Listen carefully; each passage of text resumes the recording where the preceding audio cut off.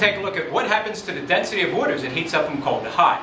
Will changing the temperature of water affect the buoyant force that it's able to exert? This is a very simple experiment. In fact, the temperature difference is simply the difference in temperature from our cold water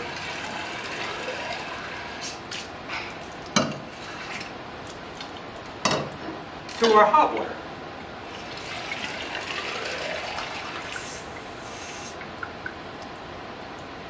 Now, is one denser than the other? Is one able to exert more buoyant force than the other? Let's take a closer look. So here's the experiment. This graduated cylinder is filled with cold water. This one's filled with hot water. And I've adjusted these nail polish bottles so that if I put it in the cold water, see what happens. It just barely floats. There's enough buoyant force to support that bottle. Now, if we switch it over to the hot water,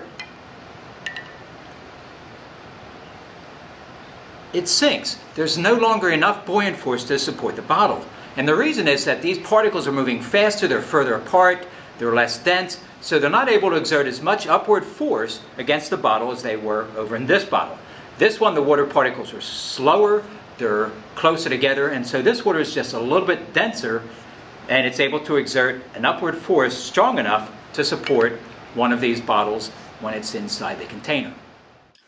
If we fill the graduated cylinder part way up with cold water and then hot water on top of that, we can actually get the bottle to stop halfway up the graduated cylinder where it matches the density of that temperature water. Here's the second variation of this experiment. Once again, we're going to start with cold water, and we're going to add our nail polish bottle to it. And we see that it floats. The cold water is buoyant enough, it exerts enough upward force to lift this bottle. Now in this container we're going to use isopropyl alcohol.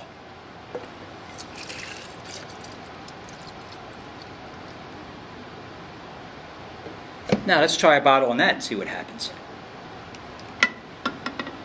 It goes down, and it goes down rather quickly, which means that the alcohol must be much less buoyant than what the water is. Now let's try it one last time. In this example, instead of using our little bottles here, I'm going to use an ice cube. Once again, if we drop the ice into the cold water, we would expect it to float, and that's what we see.